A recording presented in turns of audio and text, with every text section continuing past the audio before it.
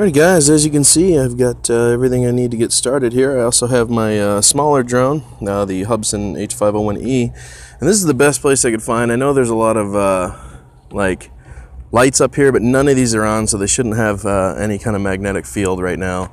And this is the straightest area. I couldn't do it at the golf course because unfortunately there was just too much activity, so I ended up going down to the park here, and we're going to go ahead and fly as far as we can that way. We'll get above those lights and then we'll just take it out. I tried to find some high ground so it was a little easier to get reception without having all the trees interfere, but I should be able to take it up, you know, a good 50 or 60 meters up like that, and then just take it straight out and see what kind of range we get. So see you guys in a sec. Alrighty guys, I have 12 satellites and on the Hubsan and 8 on the transmitter. Let's go ahead and unlock these motors. We're going to go ahead and start the recording on the ground. We are recording. I have 8.4 volts to start off with, and let's go ahead and take this up. Make sure it's got a good stable lock.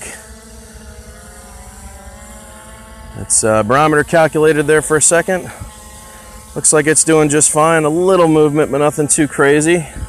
And I think we're ready to go. So let's take it out underneath this power line first. Raise it up a little bit, and let me go ahead and shoot it up really high now. Make sure we miss everything going up. Excellent. All right, I'm going to rely strictly on telemetry. Give me a sec here. I'm going to watch it go up. Make sure that we get high enough above everything. I don't have any problems. Let's see. We're at 45, 46, 47. Let's take it up to 60. There we go. We're at 61 meters. And let's go ahead and take it out. I'm pushing directly forward. It seems to be doing fine. I'm going to watch it up here for a sec. It's going perfectly straight. We have perfect FPV. We are currently at 70 meters, doing just fine, pretty high. I'm going to get over here by the trunk of my car so I can hopefully cut out some light. There we go. I'm going to keep watching it. We are going perfectly straight out. We are at 150, 160. Let's see here, 177, doing just fine. 196, still have good FPV. 210, a little windy up there. 225, 230. We made it 300 yesterday. Let's go ahead and keep taking this out. I'm going to have to start tilting this controller down because we're getting out there pretty good ways. And there we go. Something messed with it. I'm going to go ahead and let off for a sec because it's totally whacked out. 281. Let's straighten it out again. It's a little windy up there, it looks like. And start pushing forward again. All right, we are going forward again. So I'm guessing that was wind that messed with it. We're at 312, 315, 318, 334, 350. Let's keep on going here. We're doing just fine. 372.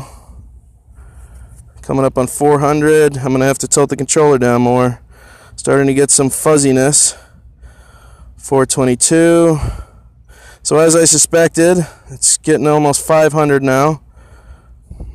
Coming up on 460, 471. Still have pretty solid FPV, some fuzziness happening. Still getting fuzzy. Let's aim the controller down a little bit more. All right, it cleared up a little bit. 518, 526. Well, looks like we may just get 600. We will see here. We're coming up on 600. It's getting pretty fuzzy now. This could just be my area, guys. 612, 614, 619. Still have FPV. I'm having to tilt the transmitter down lower. We are still riding 61 meters, coming up on 700. Still have pretty solid FPV, guys. I'm actually kind of impressed by the new firmware. I'm riding 7.8 volts. We're coming up to 725. 733, 738. It's getting pretty fuzzy. Alright, it's clearing up again. Coming up on 800. Alright, 800 meters and still have pretty solid FPV. Not doing too bad. And we just blacked out. 835 meters. Alright guys, I'm going to return to home. Activating return to home. It's thinking about what it's doing. And it's coming back. So, I'm actually very impressed. I still have FPV even coming backwards. It's being tossed around a little bit by the wind, but it seems to be doing all right. I'm going to keep watching it here. It seems to be fluctuating. It is coming back. 766, 764. So 7.8 volts, and we seem to be doing just fine here. It is bouncing around quite a bit up there. It's, obviously there's some wind. It's getting hit pretty hard. 690. It is coming home though. As you can see, it's really bouncing around. I don't like that wobbly stuff, guys. I don't know if that's firmware related or not, but most of my return to homes don't have this much bouncing around and fluctuation going on. And that's with the stock FPV antenna still on there, and then the 2.4 upgraded 2.4 SMA 3 dBi. So we are at 560. It returns so much slower than it used to. I don't understand that. We're at 7.7 volts. So we'll let's go ahead and speed it up from here, guys. I'll see you in a sec. All right, guys, we're gonna go ahead and bring it down here. And somebody suggested try Circle Me Fly while using the directional pad. So I'm gonna go ahead and hold down Circle Fly and give it a directional path. See if it, the camera did not point at me. All it's doing is rolling right, so that does not work. All right, so not too bad. Oops, a little bouncy there. Trying to bring it down slow. There was definitely some wind up there, guys, because I'm getting a little bit right here where I'm at. But, whoa. Calm down. I have no clue why it does that. That's really annoying that it, and like I said, it could be wind. It is a little windy out here right now. Let's go ahead and turn this around. What's up, guys? Hey. So, we got 830 meters of range. Not quite as good as Superflyer, but then again, guys, I was in a pretty crummy area here. This was not the best, so I'm surprised it got 830 with the stock FPV antenna and the new firmware update. It does fly faster. And altitude holder, it appears to. Let's go ahead and whip it around real quick.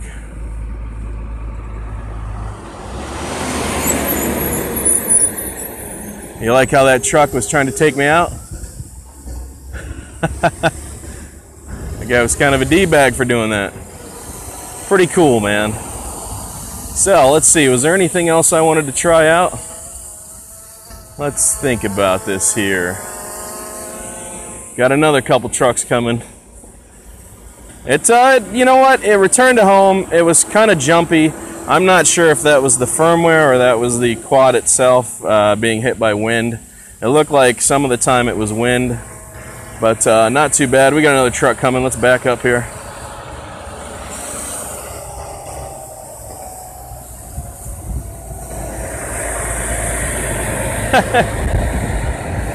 He gave a wave to me. All right, so it's not, you guys, it's not too bad. I would say for those of you, this is an official Hubsan release, so at some point they're going to put it on their page for you guys. I'm going to go ahead and drop a download link below. It's not bad. I have not tried it in altitude hold yet, so let's go ahead. All right, we're in altitude hold. Let's just zoom it around a little bit, see if I like altitude hold.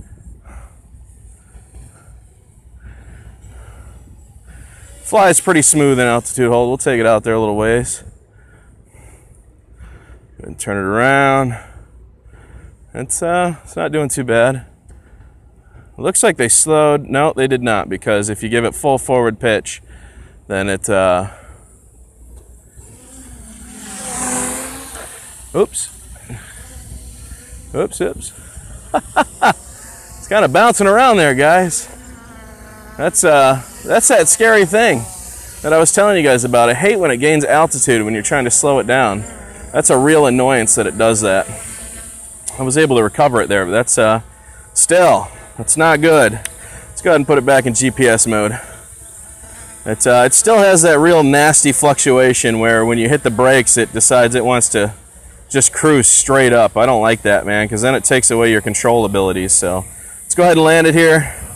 I had my fun. We're not going to land it in the sand. We'll land it on the road.